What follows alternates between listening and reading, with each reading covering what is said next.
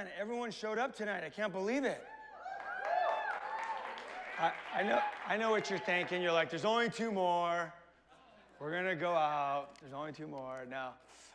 Yeah, there is only 2 more, but they told you guys we're starting back up in January. January the 1st, Thursday, the 8th of January. We're starting up again here. But until then, they have a Monday night deal that they teach here. If this is the only service you go to, they have Wednesday nights, they have Sunday nights. But stay plugged in, dude, because if you don't stay plugged in, you know what happens? You get off track, you get caught with your pants down, all kinds of funky stuff, you know? Literally, you could get caught with your pants down, and that ain't good. Some of you guys know what I'm talking about, huh? You go into your girlfriend's house, and I'm going to lay my hands on her and pray for her. That's when you get caught with your pants down. Stay plugged in. Stay plugged in. Stay in the Word. Remember when I told you guys last week? Read, pray, grow. Did I tell you guys that last week? Okay, read, pray, grow. Every single day, we're just this walk as we follow God. And as Jesus disciples us, we spend time with Him. We read, we pray. He tells us what He wants us to do with our life. He tells us our plan. He doesn't lord over us. We call Him Lord because we're submitted to Him because we know that He knows best. And if any of you guys live a life like me where you've used to live a life of chaos and craziness, you got yourself into some situations, and you gave your life to God, and you realized what He's done in your life, that you're like, I would never go back to that. Are you kidding me? You know? That's why we call Him Lord, because He's taken us out of that miry clay, and we put our feet on the rock, which He's the rock, and He walks with us, man. It's awesome, you know? We're not perfect, rough around the edges, but God starts transforming our minds. He starts renewing us. He changes our heart. Those things that we used to want to do, we don't do, not because we live with a bunch of rules and regulations. You're just like, you're going to do something, and you're like, wait, I don't want to do that. And you're like, why don't I want to go smoke weed? I like weed. Why would I not want to do that? Why would I not want to go out and get wasted? Why would I not want to go out and sleep with a bunch of chicks? Why? Because the Word of God says He makes us a new creation. He transforms our minds and our hearts. So that's why He's our Lord. And through doing that and surrender to Him, going, okay, God, whatever you want to do in my life, let's do this. He gives us peace. That empty void that we have in our lives, that we try and fill it with all these things, with success. Oh, if I just had this job, or if I just had that hot chick, you know, if I just had that 7 Series, if I just had that house, or it's like on and on and on. And then you get those things. Oh, I got the 7 Series. Dang, I got to get rims. Then you get the rims. Dang, I got to tint the windows. I got to get a sound system. Nothing ever satisfies you, you know? It's all about the chase. Chasing to get what you don't have, then you get it, and then you're like, what's next? And that's like that dog that I talked to you about that doesn't have that tail, but it keeps chasing itself around in circles and circles. It's like, if I could just grab that tail, I would be happy. You know, that dog, that little chihuahua or whatever, don't have tails, you know? And they never catch that tail. But if they would, they thought they would be happy, but they wouldn't. And that's the way it is with our lives, is what we don't have, we think, you know, if we get it, we'll be happy. But God is the only one that puts that. He places His Spirit inside of us, the Holy Spirit. And when it comes inside of us, it fills that empty void, that purpose. My wife, dude, she was super successful. You know, we used to manage Shaun White, the pro snowboarder, for 6 years, working for that company, worked for the Facebook brothers in finance. She worked for Red Bull for 6 years or 8 years. She was in there making cash, making way more money than I ever made. Shoot. That's why I married her. No, I'm just joking. No, but late at night when she would go to bed, she would say, when all the distractions left, when she wasn't at the cool parties or at the cool events, she'd be by herself in her room, and she would just feel, I had this empty void. And I didn't know what it was. And she used to go to church. She was the kind of Christian that, you know, that would go once a month to church and thought she had a relationship with God, but didn't know the Word of God. You know, she grew up a Catholic girl her whole life. And she grew up, you know, Catholicism was like religion. You know, you go live like hell, and then you go do your, you say your prayer, and then you go back out to the parking lot, roll a blunt, and go get wasted, right? You know, then I'll make it, you go talk to the good old priest, you know, next Sunday, you know, if I'm not too hungover. Huh? You know what I'm talking about. So, but when I met her here at the first Shine that I've ever did. And I remember telling people, I'd be like, man, I need to go start a night in Orange County, man, because I've been living in Orange County for the last 20 years, you know? I need to go start a study in Orange County, man. Then I'm going to find my wife, you know? And then also, that was just a joke. But then what happened is the first night of the first Bible study, I met her. It was crazy, which I didn't even date her till later on. But, I introduced her to Chuck Smith book, Living Water book. And the reason why I said I had to meet a girl in Orange County, because I had rules. She has to live 10 minutes from my house. She had to be from south of the border, from anywhere from Mexico down, because I only like brown. I don't like white, brown. Spaniards are cool, over there in Europe, they're cool. But anyway, I had all these rules, and she was everything, She would live 10 minutes from my house, blah, blah, blah, blah, but she didn't have Jesus at that time. She was religious. So I gave her the book, The Living Water, Living Water by Chuck Smith, and she read it. And basically one day, she was out working for the Facebook brothers, the twin brothers, out in New York at that time. And she just called me up one day, and she texted me, I'm on the plane right now. She's like, I just got to page 54 in Living Water, and Chuck Smith says not to turn the page unless I have a personal relationship with Jesus Christ.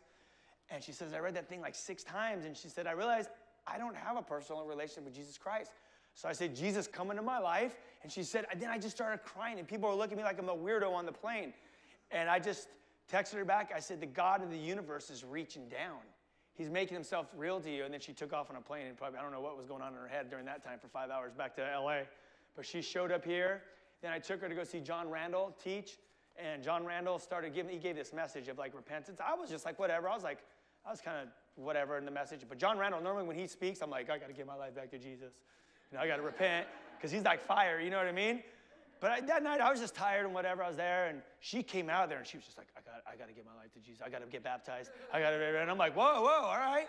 I'm like, well, perfect timing. I go, tomorrow we're doing our first baptism down in Pirates Cove. So I anointed her with oil, and she came to the Pirates Cove the next day, dunked her, bam. She was a sinner, so I held her under a long time. I was like, 5-10 minutes, brought her up, didn't give her another dunk. No, but she's a good girl. But basically, she gave her life to Jesus, and after that, I was like, it's on and popping now. I'm going to date you. Now, it's true. So I started dating her, and fast forwarding, you guys know the story. God started working like crazy, and I was like, man, I think this chick's the one. I didn't kiss a girl for 6 years. I didn't even I hung out with a couple girls just to kind of see what it was like, but I didn't hold hands, I didn't kiss them, I didn't do anything, because I knew I'm the kind of guy that would get in a butt-naked wrestling match. So I was like, I'm cool, let's just be friends. Are we dating? No, we're hanging out. That's what I call it, hanging out, relax, So, but I wasn't in any kind of relationship, so I'm dating her, and I'm like, man, this might be the one. So I'm like, God, give me a sign. I'm just a stupid human. I can't figure it out. Yeah, I've made so many mistakes. I'm dumb, I don't get it. I'm hard-headed, And well, I need a sign, like a lightning bolt or like some kind of crazy sign from heaven. And what happens is I'm at dinner one night with her on my birthday, and we've only been, first we were hanging out for about 3 months, and she'd be like, so are we dating or what? Because I have other guys, that, they're interested, and I'm like, I got other girls. Like, what are you talking about, What are you talking about? And I'd be like, go date your guys. I don't care. Whatever. We're hanging out. If you can't deal with that, then we ain't hanging out no more. That's what I thought. You want to kick it still, right? Right. So we're hanging out, and basically then I start dating her after that whole situation, because I see the fruit in her life.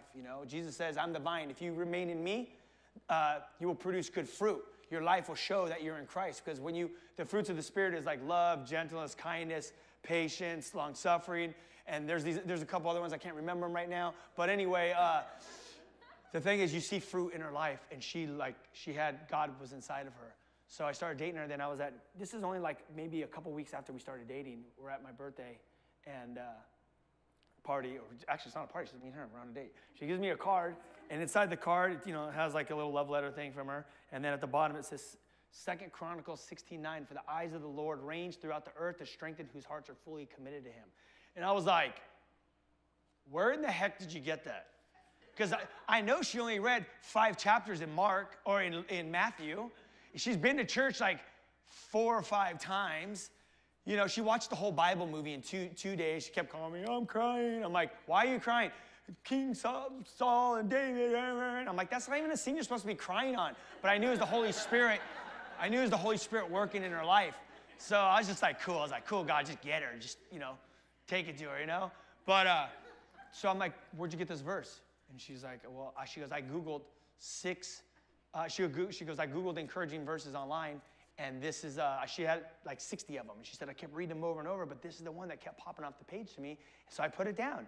And I go, man, that is crazy, because I go, when I got saved, you know, about 6 months after I think it was like 6 months after I got saved, I got an iPhone when the iPhones first came out, and I came across that verse. I heard it in a study or something, and it was that verse, 2 Chronicles 16:9, for the eyes of the Lord range throughout the earth to strengthen whose hearts are fully committed to him. And I put that in my phone in the sticky notes.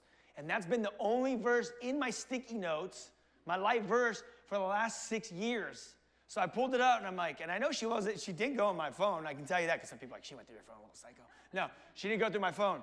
She didn't go through it, and I pulled it out, and I said, look, this is the only verse. This is my life verse.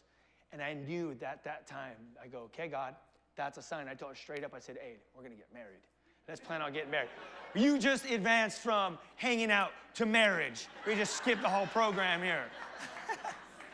So I got married to her. Best thing that ever happened. There is a God, because she's way out of my league. And I don't even know why I told you guys that story, because I wasn't even going to say anything. But I guess just want to encourage you guys. The eyes of the Lord range throughout the earth to strengthen whose hearts are fully committed. He's not looking for the people that are religious, the people that got it all figured out, the people that, you know, the sinners. He just says fully committed. So no matter what you're going through in your life, whether you're a Christian or not, whether you're a Christian struggling, trying to come out of drugs and alcohol or these things, or anger, or bitterness, or maybe you've been molested, maybe suicide, these things.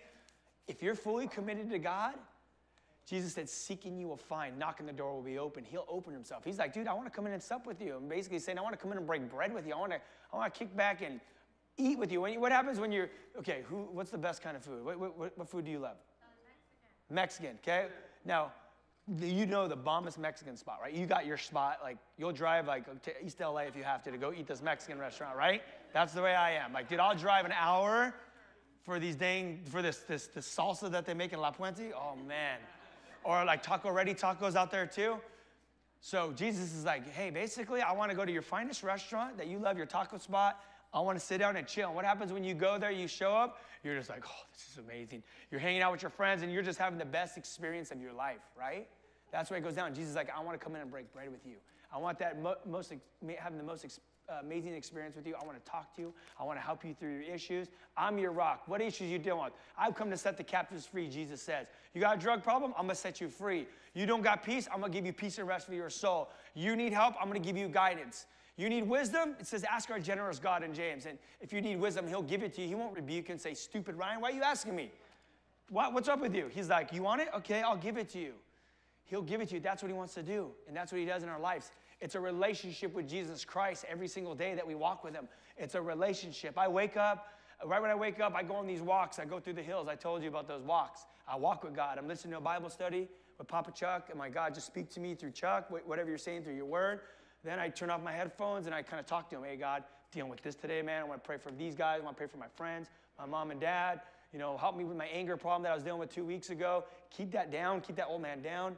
And I talk to him, and he answers prayers. And that's what it is. You read, you pray, you grow. He wants to come in and sup with us, you guys. So I just want to end that there. Wasn't going to share that, but that's that. Let me tell you about my trip really quick. I'm going to play a video really quick. They're a couple minute video clips each. This is Ray from Korn. I was actually on tour with Slipknot and Korn this weekend, and I'm going to tell you the stories after. But I snuck on stage, and I got right up to the drum set. So here it is. Making crazy faces.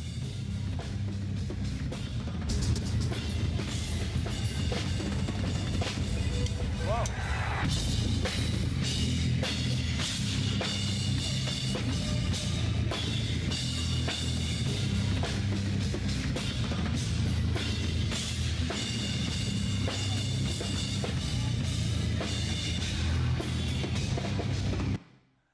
thought that was kind of cool. So anyway, let's put up the first photo. Yeah, that was the video, so where's the first photo? Oh, okay, we're going to go backwards. People in the back are doing everything backwards. So this photo that you're looking at, we basically got one out there. Right when we got out there, we went to the VIP, the meet and greet, and right when we walked in, there were some whosoever's in line there. Got to talk to them, and then as the band was going around doing the meet and greet and saying what up to everyone, we walk out, and Fieldy comes up to me. He's like, hey, dude, there's this guy that looks like he has death on his face. Like, something's going on with him. He's like, I could just tell something's not right with him. So I go, dude, call him out, dude. Let's talk to him. So he calls him out, and we meet up with him, and basically we're just like, hey, dude, what's up with you, man? Are you doing okay? And he just starts basically saying, man, I can't forgive myself. There's so much stuff I've done in my life. I made so many mistakes. And he's just like, I want to kill myself. And so we just started talking to him and letting him know how much God loves him and he sees him and the thoughts of love that are towards him that God says he has. He says God's thoughts of love are more than the sands of the sea. We live by the beach, you guys. You know, we're out here in Orange County. Imagine all the sands in the whole sea around the world. That's the way that God's thoughts of love are for us daily, secondly, just over and over and over. We start telling him about it, and then we give him a prayer, and then he walked away with a big smile on his face. We're sending him a Bible and, Chuck Smith's devotional. And then we went, I got to backtrack really quick. Then the night I actually landed, I got to actually share my testimony with one of the Slipknot guys. That just happened right out of the gates. Right when I got there, it was like divine appointment. I sat down. They showed up. Fieldy was showing those guys the Holy Ghost video that they were in. And then after they came down to eat with us, and one guy was sober for a couple days or a month or something, and I just got to tell my story. And I don't know where those seeds land, but I just thought those seeds of what God did in my life. So I got to talk to that guy. We got to pray with this guy. And then after, what Korn's doing after all the shows of the tours, and the tour is called Prepare for Hell Tour, and God had other plans. So we basically, after the whole concert, we went out to the main floor where everyone starts walking out. And we're like, hey, man, Head and Fieldy are going to be out here after. And even before the show, when people were coming in, we were telling people, meet us over here by gate 4. Head and Fieldy are going to be out there. So after the concert, all these people start showing up, like a big mob of people. We come up, and then Head tells his story. And then I was with like the NFL guy. That guy right there was telling his story. He's an NFL player, a linebacker for the Jags. And then I told my story. And then at the end, I just said, hey, dude, if you guys want Jesus, you want the real thing, throw your thumbs up, and we'll accept the Lord right here. And that's what all these dudes are doing. They're all sticking their feet there. There's actually way more people there, but that's a tight photo. So we just led him to the Lord right there at the Prepare for Hell tour.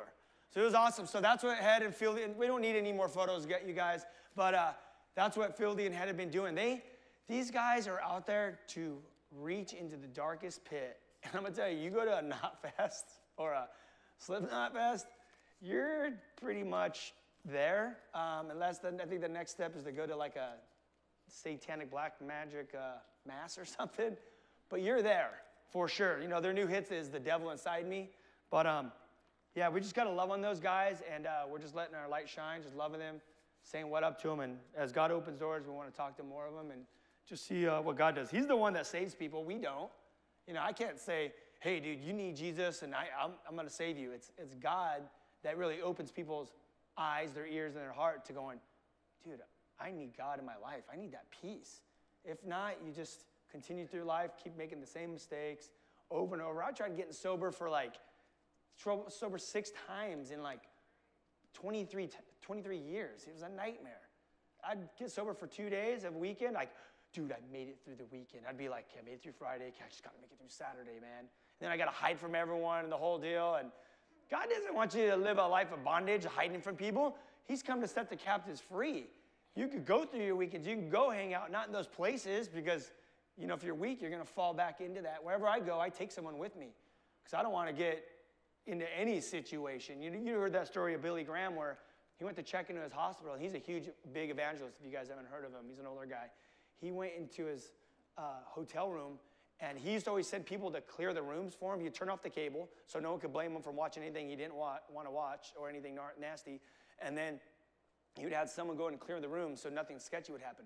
Well, one of the rooms that they were clearing, a chick who jumped out of the closet in her underwear or naked or something.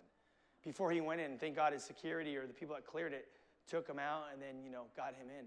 I don't want to get caught in a situation like that. I'm married now, and I'm not trying to walk away from where God has put me, I got to make sure, be accountable. And if you guys are out here and you want to go out and you have some issues from your past life, take someone, dude, that believes like you're not someone that's going to go, here, man, here. It's cool. One try is all good. Just hook it up. Go with someone that believes like you. So that's that. Let's turn to Mark chapter 10. How's everyone doing, by the way? Good? Awesome. Oh, dude, radio is going down. We just talked to KKLA, and K-Wave, we're going to do it on K-Wave on Saturday nights from 9 to 10, live feed, live show. But we talked to KKLA, and they're going to stream it live too. This has never been done with these two stations. So we're going to cover all of Southern California, first time ever in the history of KKLA and K-Wave. Is that crazy? God's opening doors. I was like this. I'm like, bite my nails. Hey, so do you guys think you could broadcast it, both of you guys together? I don't know if it's ever happened. They're like, this has never been done, but we're down. I'm like, okay. So that's that. So we're, but no one can close doors that God opens, though. That's the thing. It's like God's Spirit is the one that pushes the movement, that pushes all of us. It's Him. He gets the glory. Let me get to Mark 10.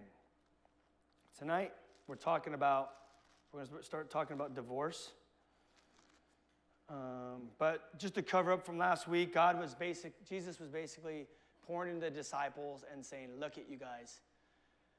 If something is causing you to sin, cut it off. And he would use the extreme examples of like, if your eyes are causing you to sin, pluck them out. If your hand is causing you to sin, cut it off. If your feet are causing you to sin, cut them off. It's better to go into eternal life, into heaven, than to go into hell. It's better to go into eternal life with one eye or one foot or one leg than to go to hell, where Jesus speaks about hell, 260 to 300 times in the New Testament. He refers to it. Why? Because it's a real place.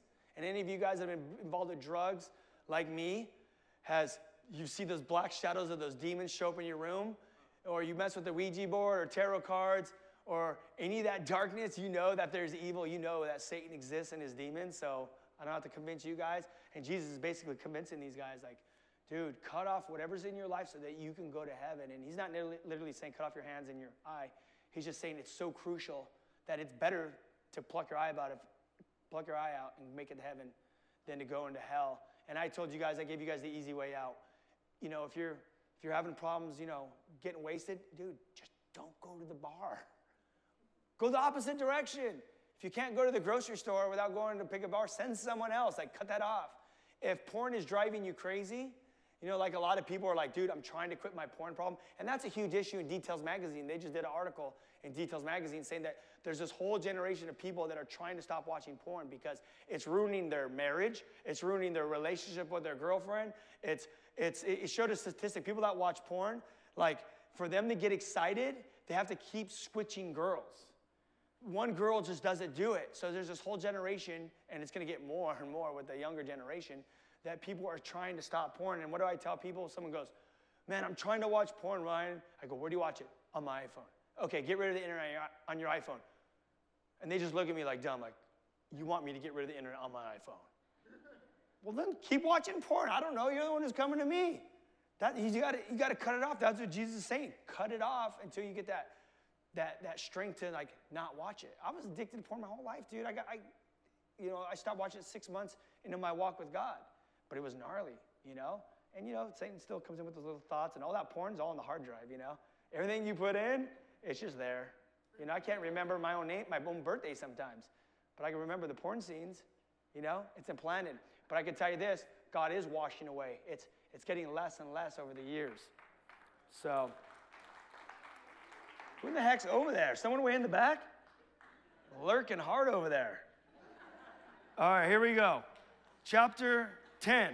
Then Jesus left Capernaum and went down to the region of Judea into the area east of the Jordan River. He's leaving Caesarea Philippi. Once again, crowds gathered around him, and as usual, he was teaching them. What's amazing about Jesus, you guys, is that he not only is doing miracles, he's not only healing people, doing miracles, he's pouring into his disciples one-on-one, but he's also teaching the crowds. And what did Jesus say? He's like, I honor my word above my name. And there's power in the name of Jesus, but he said, my word is gnarlier. He is word that became flesh. He came out of eternity. He's the word of God that became flesh, Jesus Christ. So he's teaching the people. It's very important. That's what we do here. I'm teaching you guys about Jesus. Verse 2, some Pharisees came and tried to trap him with the question, should a man be allowed to divorce his wife? Now, the Pharisees are the religious people back then, and they had the word of God. And what they did is they came up with their own translations, which was in the Mishnah. So they read something, and what you're going to see right here is how they came up with their own translation. But I think God, God's God, and I think he was pretty clear of what he wrote. And if these are the words of God, I don't think we need to tell someone what God meant. I think he meant what he wrote, right? So the Pharisees had that Mishnah, and now what they're doing is they're trying to trap Jesus. And I underline tried. They tried. They couldn't trap him because he's the Son of God. But they're trying to trap him because they want to find fault with him. Because they're miserable. Jesus has come in. He's going against a religious system. He's driving these guys crazy. And he's teaching love. He's healing people on the Sabbath day, which was against their customs. But they're basically taking away their glory because these religious people, they wanted to be, at the city gates and like people to worship them. And they wore their expensive suits and their outfits. They prayed in public. Oh, God, thank you for hearing my prayers. And thank you that I'm not like these dirty sinners. They were all prideful and uptight. So these guys were like, dude, Jesus is taking our glory. He's teaching all these people. Jesus is going to put us out of business. Literally, these guys were in business, making money off people. And Jesus wasn't having it. So they asked him, should a man be allowed to divorce his wife? Jesus answered them with a question. What did Moses say in the law about divorce? Jesus knows where they're pulling this from. It's from Deuteronomy. So he asked them, what did Moses say about divorce? Well, he permitted it, they replied. He said, a man can give his wife a written notice of divorce and send her away. But they're misquoting this scripture. What it does say is, I read it today in Deuteronomy 24:1. It says, if you find, I forgot it.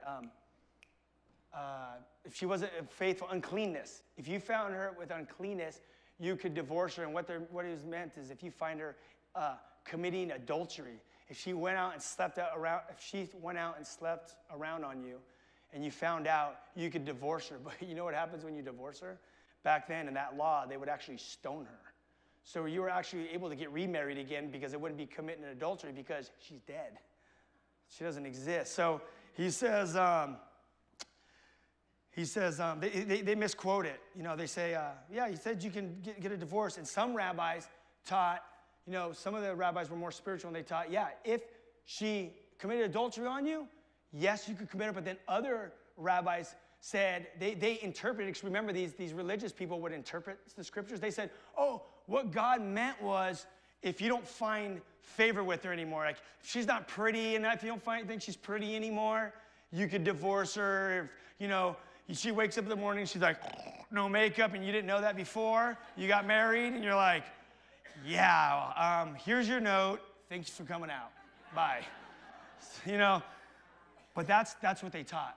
They taught basically, because they just wanted to get rid of their wives sometimes because they, for whatever reason. So going on, Jesus says, but Jesus responded, he wrote this commandment only as a concession to your hard hearts. God didn't give him the way out because that was God's plan. God's plan was what went down with Adam and Eve. He didn't create Adam and be like, hey, I'm going to give you Eve because she's part, I took the piece from your heart, like, one of the ribs from your heart and created her. You're man and she's woman because she was made the closest thing to your heart. Here she is, but hey, Adam, don't trip. If she gets ugly, she could bounce. You just write her a letter of divorce. Don't even worry about it. God didn't create that in Genesis, did he? No, he put this law later on in Deuteronomy because as man started growing up in the world, they started getting hard hearts. So he put that law because of man's hard hearts. And what happens with people's hard hearts? People that are married, you get in fights and you're like, I'm over it, and you don't talk. And then you go to bed and then you wake up the next morning, you don't talk again, and you start growing apart. And then what happens when you have kids? Your kids are growing up under all this dysfunctional stuff that's happening in the house. They're seeing the two parents cussing each other out, yelling at each other. They're growing up with all this stuff going, man, this is the way marriage is supposed to be. And then on top of it, a wife gets all, this guy's not paying attention to me, this and that. And the husband's at work, making the money for the family. Then she's at the gym doing her little, exercise, and some guy rolls up. Hey, what's cracking, And the husband's like, she's like, my husband's a jerk. I'm over this guy, younger guy. Like, hey, what's popping? Let's go hang out, whatever. Then they commit adultery. And then it comes out that they committed adultery. Now the kids are going crazy. The wife's over it. The husband's over it. God put this commandment in place that if all this stuff is going on and it's not getting better and it's just getting worse and worse, and these two people have not agreed to try and work it out, he gave the way out so the whole family doesn't have to live a life of chaos. But God's intention is not for divorce. His intention is that if something happens, that you come together. Number one, you repent. What does repent mean? It means to change the direction you were going. It's like if you skate, it's like to do a 180. Bam, you're going the opposite direction. You repent. And repentance is not just saying, oh God, I repented from my sins. Help me. That repentance, that's awesome for you. But true repentance is to see a change of heart, a change of mind, and fruit in your life. Because you could go hook up with some other chick or some other guy. If a wife could hook up with a guy, and you could say, oh, I repent. But if there's not a true change of heart, that's not true repentance. And that goes for all of us in our lives. If we're having different sins in our life, if you repent, that means you change your heart. You don't keep going back. True repentance is a complete change, a 180, a direction change. So he's saying it's because of their hearts. This is not God's way. But verse 6, it says, but God made them male and female from the beginning of creation. So now he's quoting what happened in Genesis. This explains why a man leaves his father and his mother and is joined with his wife, and the two are united as one. Since they are no longer two, but one, let no one split apart what God has joined together. So God's way is Genesis' way. Man, woman, they're united as one, and they become one. He permitted a way out because of people's hard hearts, but he wants you guys to be united and not to be divorced. Verse 10, later when he was alone with his disciples in the house, they brought up the subject again. He told them, whoever divorces his wife and marries someone else commits adultery against her. And if a woman divorces her husband and marries someone else, she commits adultery. He's basically saying, if you're married and you just divorce your wife because you want another girl, you're committing adultery, even if you haven't even slept with her or anything. If you left your wife for another wife, you're committing adultery, and that goes both ways. So, but now we know later on in the story of the Gospels, there's this story of the girl that was caught in adultery. You remember that story where the girl was caught in adultery, and the Pharisees and Sadducees brought her to Jesus to see what Jesus had to say about it? And he brought her, and they said, hey, we caught this woman in adultery. What do you say we do? Because the law is if you catch a woman in adultery, you stone her. You kill her right on the spot. And what does Jesus do? Jesus throws out the grace card. And this is why I love Jesus so much. Because his grace and his mercy. Because if I lived by the law, I would have been stoned a long time ago. But Jesus comes rolling on the set. He's like, what? She's caught in adultery? Oh, the Pharisees and the Sadducees, these guys, that they think they're all dope, and they think they got it all figured out, and they're not sinners. Watch this one. So he sits down, and he starts writing in the sand. And it says that he wrote in the sand, and it said one by one, they got up and walked away from the oldest, or from the youngest to the oldest. Now, it doesn't say what they were writing, but I know that Jesus is the Son of God, and he knows everything. He probably started writing their names. John, lusting after so-and-so at the temple. Frankie, getting wasted when no one's looking. Billy Joe, whatever he did. And he just basically just started dismissing them. So they were probably like, yeah, we're going to stone her. Jesus, what? What? I got to bounce. I can't. Oh, he says, basically what he told them is, whoever doesn't have a sin, cast the first stone. That's what he told them. And then he wrote the names down. So they were like, oh, I'm going to smoke her. I'm cool. No one knows nothing. Billy Joe did this and that. Like, dang, I'm out, you know? And Jesus throws the whole grace card down. And then what does he say to the woman that was caught in adultery? And the best thing about this story is, where's the dude that got caught in adultery? Where's he at? Was he one of these guys' friends? You know, they're all hooking up. They come over, hey, what's going on? Oh, my gosh. Hey, let's stone that chick. Let's get her out of here, you know?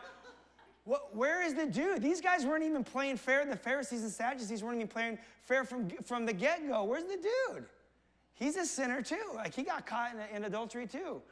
So, anyway, what does Jesus say? He said, woman, where are your accusers? She's like, I don't know, they all bounced, you know? And he's like, do you have no accusers? Neither do I accuse you. Go and sin no more. And that is the root of the gospel of Jesus Christ. Grace and mercy. Yes, you're good. I'm not going to accuse you. But go and sin no more. Repent. Don't go back. Do the 180. Don't go back from the direction you came.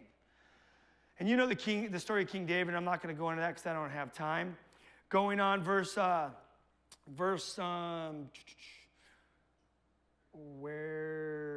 is it? I'm lost. Was it verse 24? Verse 13? What? Oh, my page turned. Oh, dang. Okay, sorry. My bad. Okay, here we go. You remember Crocodile Dundee? She's like, you can't take a picture of me. Oh, why? Is he going to mess with the spirit gods and all that? No, your lens cap's on. Anyway, you have to be old to see that one. That dates me. I'm almost 40, losing it over here. Okay, here we go. Verse 13. Verse 13. One day, some parents brought their children to Jesus so he could touch and bless them.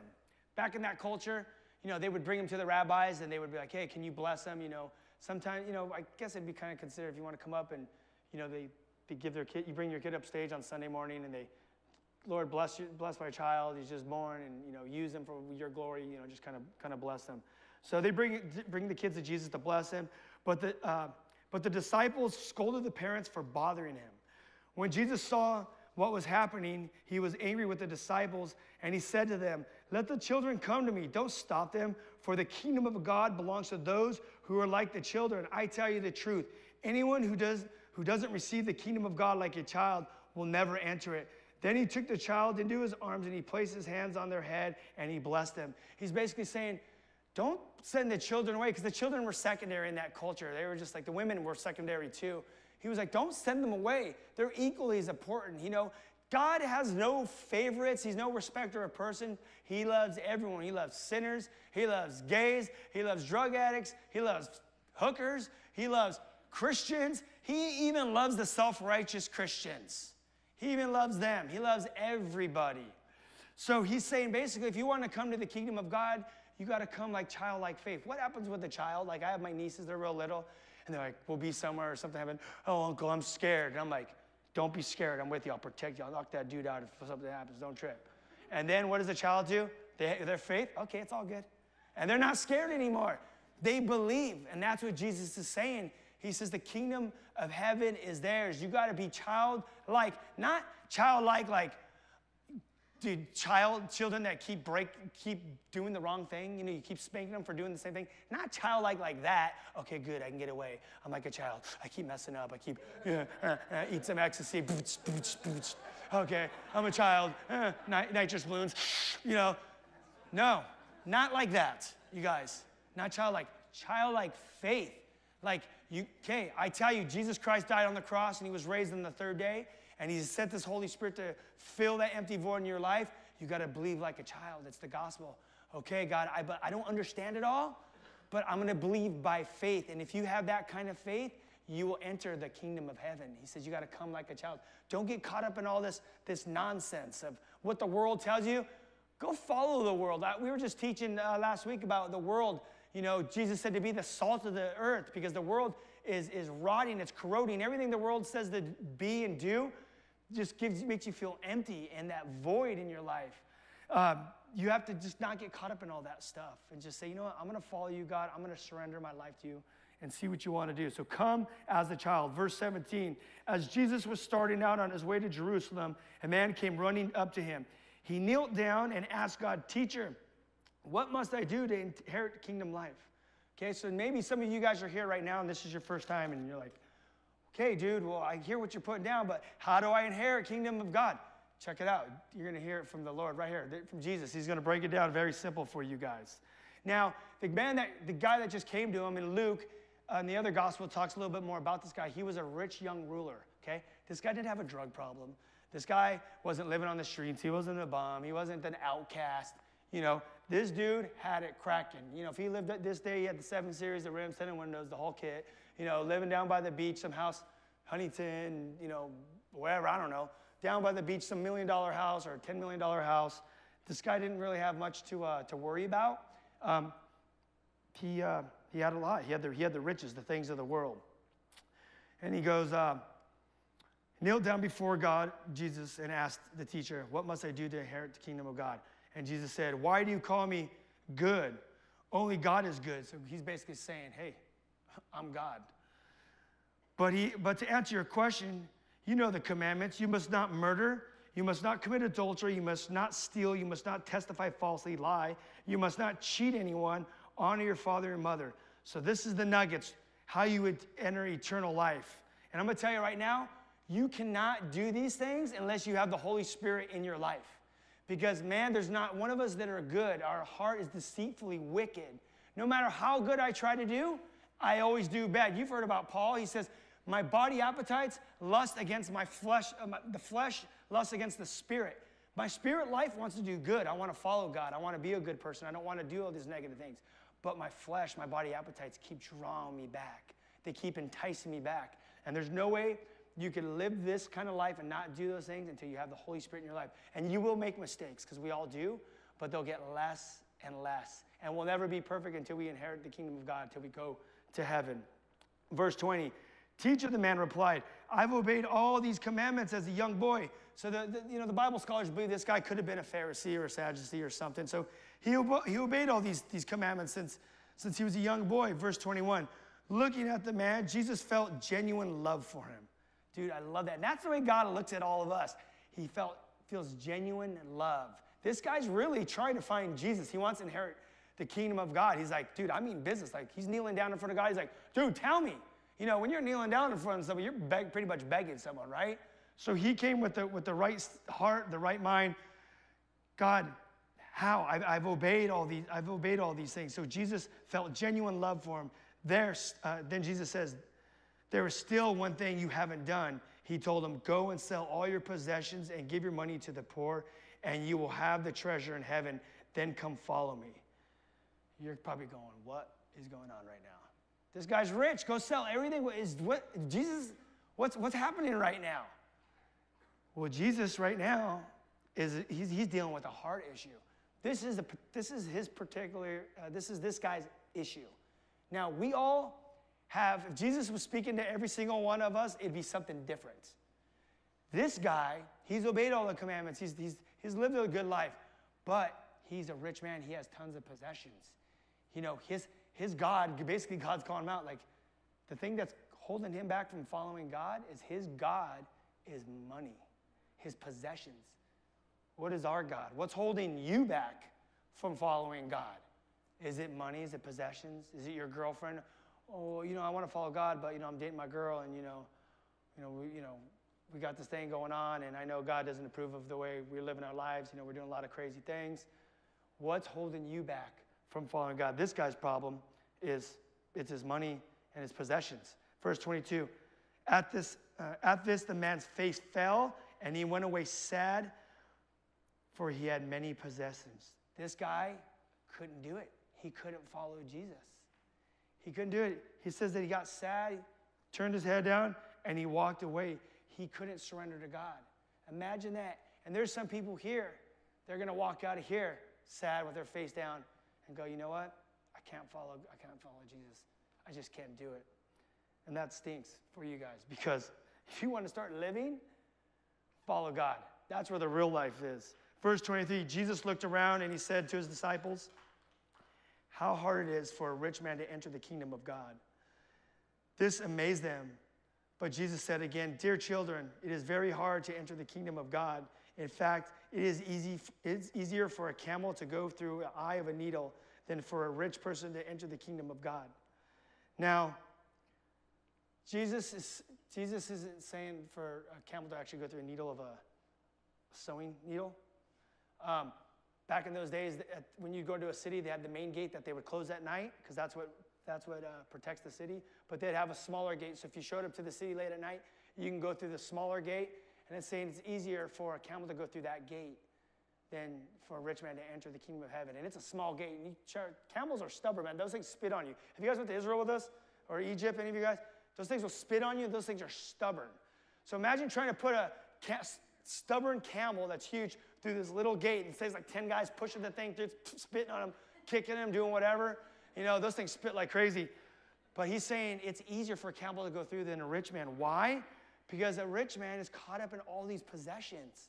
They don't want to walk away. And it's not, let me say this. Jesus isn't asking you if you're rich to sell everything and follow him. It's whatever is God in your life that's replacing him.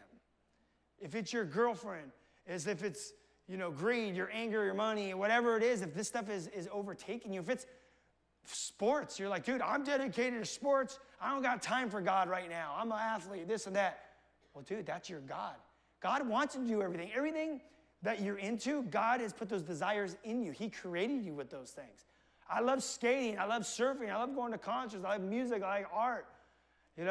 God put those desires in there. When I came to God, I said, God, I don't know, whatever you want to do in my life. I like throwing music festivals. I like the skate culture. I like the art culture. I was like, I was hoping, I'm like, God, I hope I'm like not this boring Christian, man. This is going to really stink. But as I started following him, dude, I'm doing 100 times the more I was doing before I was even walking with God.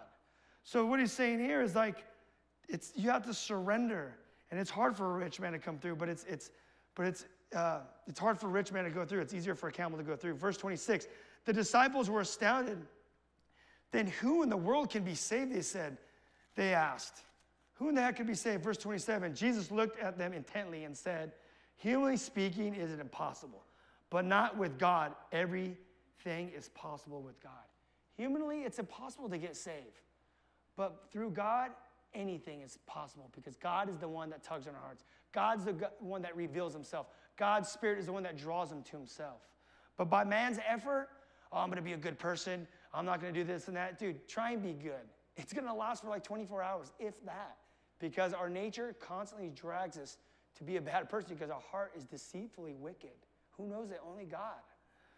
Verse 28, then Peter began to speak up. We've given up everything to follow you, he said. Yes, Jesus replied, I assure you that everyone who has given up a house or brothers or sisters or mothers or fathers or children or property for my sake and for the good news, which is the gospel, will be given, now even return 100 times as many houses, brothers, sisters, mothers, children, and property, along with persecution. And in this world to come, that person will have eternal life. But many of you who are the greatest now will be the least important, and those who seem to be the least important now will be the greatest. He's saying basically, if you give up everything for my sake, if you surrender and you just follow me, and you give up everything for my sake, that he's going to give you back 100 times more. And I think I just quoted, I think I said I'm doing 100 times more than I was. And it's true, I'm living proof. Some of you guys that know me, yeah, I did a lot when I was not walking with God, but now I'm doing so much. And dude, I'm having the best time of my life. And things happen, trials and tribulations come. But dude, when those storms come, I'm so stoked that I don't have to look at the storm and go, how in the heck am I going to get out of this? What's going to happen next? I go, all things are possible with God. I know that you're my rock. I know that you see me because the eyes of the Lord range throughout the earth to strengthen whose hearts are fully committed to him. God, I don't got it figured out, but I'm fully committed to you in this storm. And dude, when I go through that storm, God's going to bring me on the other side. He's going to walk with us through the shadow of death. And what I love about that shadow of death, sometimes you feel like you're going to die or things are going to fall apart. If there's a shadow, what casts a shadow? That means that there's a sun close by. And Jesus is the Son of God. He's the light. So when you're going through that, and you may feel like you're in that dark time and you're in that shadow of death, God is close by with you, and Jesus is going to walk with you. And I'm going to end it here, you guys. If there's anyone here that wants to receive Jesus Christ, and you're like, receive? What does that mean? You need to be born again. Whoa, dude, you're tripping me out right now. You said born again? What do you mean? Born again means that right now, if you're not walking with God, if you don't have a relationship with God of the universe, you're just a man. You have a spirit in you, but it's dead. You're just flesh. You're like an animal. You're going after your body appetites. But when you give your life to Christ to be born again, Jesus sends his Holy Spirit, and he comes inside of you, and he becomes one with you. And that Holy Spirit will give you peace. He leads you and guides you when you ask Him. He speaks to you. Those addictions that you have, you say, God, in your word, you said that you set the captives free. You've come to set people free. You say, God, by the power of the Holy Spirit, take away my addictions, and he will. And when you see something on TV that makes you Jones for it, or you see your friends do it, you say, God, help me in the name of Jesus to overcome that, and he will overcome that. How do you think I stopped smoking crack? How do you think I stopped smoking heroin and shooting heroin? How do you think I stopped eating Xanax-like Tic Tacs? How do you think I stopped drinking every single day since I was like 15 years old, unless I had like alcohol poisoning from a Vegas run? You know, how do you think I stopped those things? Because I became accustomed to this is the way I live. It was the power of God in my life. And God is not religious. He's not religious. He just wants to come in and break bread with you. He wants to come and hang out with you and help you. He wants to be the Lord of your life. So if you want that and you're here and you're tired of being tired, you're tired of making the same mistakes over and over, you're tired of you're not being the right woman in your marriage, the right husband in your marriage, you're tired of not being the right boyfriend or girlfriend in your relationship, you're just tired of things that are going on, and you guys could all identify what you're tired of being. And you want it to be transformed. You want that new walk with God. And you want peace. And you want rest. And you want that mercy. You know the way Jesus looks at people? He's like, I don't condemn you. All your condemners are gone. So now sin no more. That's all he wants you to do. Just go and just follow Jesus and stop sinning. Repent. Repent is a great word. It just means a change of heart. That's it. If you want that, put your thumb up, and I want to pray for you. Right on. I see you. Anyone else? Cool. Right on. Right on. Right on. I see you back there. Anyone else? If you want to come back to God, if you're maybe even walking away from God because life's crazy and we get ourselves into situations that suck sometimes, and we fall away from God, and then we think, oh, God's judging me. He hates me. Well, the Bible says that Jesus said, I didn't come to condemn the world. I came to save the world. He doesn't condemn. He saves. And you want to come back to God tonight, you stick your thumb up, and I want to pray for you. If you want to come back to the Lord, cool, I see you in the back too. Right on. Right on. I see you in the very back. Cool. Cool. Okay, you guys, repeat this prayer after me. I want to just lead you in a prayer, and you're going to invite Jesus into your life. And this is going to be the beginning of a new chapter in your life. Old things pass away. All things become new. You're going into a new life. Wherever you're at in your book, in your life, you're in a new chapter starting now. Jesus says, I get your sins, and I cast them into the farthest, deepest part of the ocean. I cast them as far as the east is to the west, and I bring them up no more. Anything you've ever done, he washes you white as snow with the blood that was shed on the cross. You're a new creation. So when you start hearing those thoughts, oh, you're not good enough, look what you've done. Because you're going to walk out here, and Satan's going to come to you and say, oh, you can't be a Christian. Look at you. Look at the way you live. Look at this and that. Dude, he's the condemner. Jesus does not judge you. He loves you. And there's things in your guys' life that you may have addictions and stuff, but God's going to walk with you as you come out of that. Some of you are going to walk out of here set free. It's going to be a done deal. And if you guys got drugs or anything on you tonight, bring them up here. Not now, but bring them up here and throw them up here. Pipes, drugs. I was at a rehab the other day, and a guy had an 8-ball of Coke. And he's like, come to my car. Poured it out. I stomped it out so he wouldn't come back and try and sniff it later on. Bring it up here and leave that stuff with me, and I'll throw it in the trash. Whatever it is, God will set you free. And as you go through it, you're going to start crawling. When you walk with God, you start crawling. Then he's going to teach you how to walk, and then he's going to teach you how to run. But what happens when a baby starts crawling? Then he gets up to start walking. What happens? He starts walking all tweaked because he's learning how to walk. And he falls over, and he's like laying on his back, drooling on himself. The father doesn't go, stupid baby. You're supposed to walk. I just lifted you up. Now walk and run. What does the father do? Picks him up, wipes the drool off, and has him walk again. Then he pins it, falls over again. You pick him up, and he keeps walking until he learns how to walk. That's what Jesus is going to do with you in all of our walks. He's going to teach you how to crawl. Then he's going to teach you how to walk. And then he's going to teach you how to run. And when you run, sometimes you get jacked. You trip. Someone trips you, a good friend or whatever, trips you. But you fall down, and you get back up. And what you always look forward, because you're going forward, you're not going backwards. You're not going in that direction. That's your old life. You're going in that new direction that God has called you. So repeat this prayer after me. Say, Jesus. Everyone say it out loud. Say, Jesus. Please forgive me, Lord, for all my sins. I want to accept you as my Lord and my Savior. Fill me with your Holy Spirit. Transform my mind. Transform my heart. Renew me. Show me what you want to do in my life. And thank you for loving me. In Jesus' name I pray. Amen. Awesome, you guys. All right. All you guys that have stuck your thumbs up, I want you guys to get up and go over here. Cruise with me over here. I want to give you guys a free Bible and show you where to read and get you guys plugged in. It'll take 5 minutes. So if you're with friends, they're gonna, by the time the song's over, you guys will be out. All you that stuck your thumbs up, stand up and follow me this way. Let's do this. Come on.